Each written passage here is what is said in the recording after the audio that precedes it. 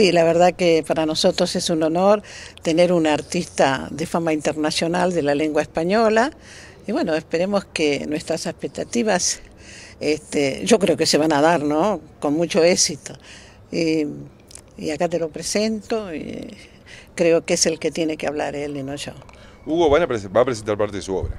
No, en realidad voy a leer poesía, que sí, es parte de mi obra, y después voy a hacer un diálogo con un muchacho uruguayo que justo pasaba por Buenos Aires, que ha escrito un libro sobre mi obra, entonces vamos a hablar sobre eso, tratar de hablar con la gente y leer otro poco de poesía para cerrar. Conocer un poco más al artista. Sí, sí. Bueno, en realidad el artista se lo conoce por la obra, a veces la persona no tiene tanto que ver con su obra.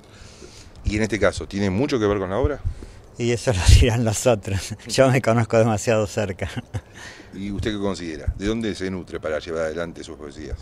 Me nutro muchísimo de la creación, no necesariamente de la literatura. Yo el cine, teatro, música, digo, todo lo que es creatividad, ¿no? Digo, más que como suelen hacer pensar que un escritor se nutre nada más que de escritores. Y yo viajo muchísimo y eso también me nutre mucho. Y de la vida, de los años que uno ya lleva más o menos tanteando de qué se trata esto. Hugo ha participado en encuentros anteriores de este estilo. Sí, mucho, sí. ¿Y cómo impacta en su persona?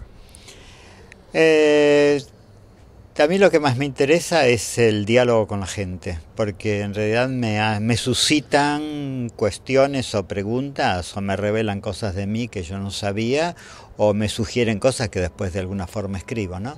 Pero es esa creatividad que se da en el diálogo. ¿Ocurre esto periódicamente, digo, en este tipo de encuentros? ¿Que pase eso? Sí.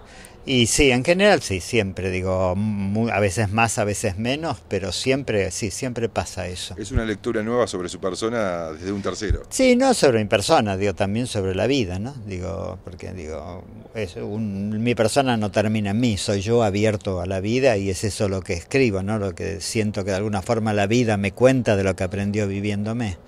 Hugo, para aquel que no lo conoce, cuéntanos un poquito cómo es su trayectoria como artista, cuántos libros ha escrito. Yo no le hablo a la gente que no me conoce. Tengo escrito 22 libros, creo, y hay 42 con las ediciones que hacen en otros países, que hagan antologías, etc.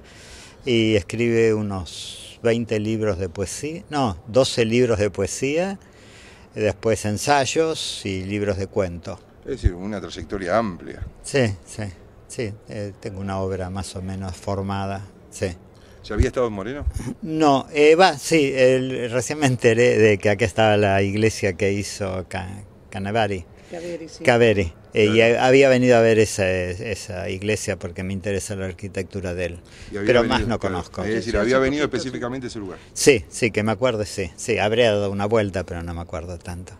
Bueno, Nellie, como decíamos, un honor, las actividades del museo continúan. Sí, siempre alertas para hacer cosas interesantes y traer gente también interesante.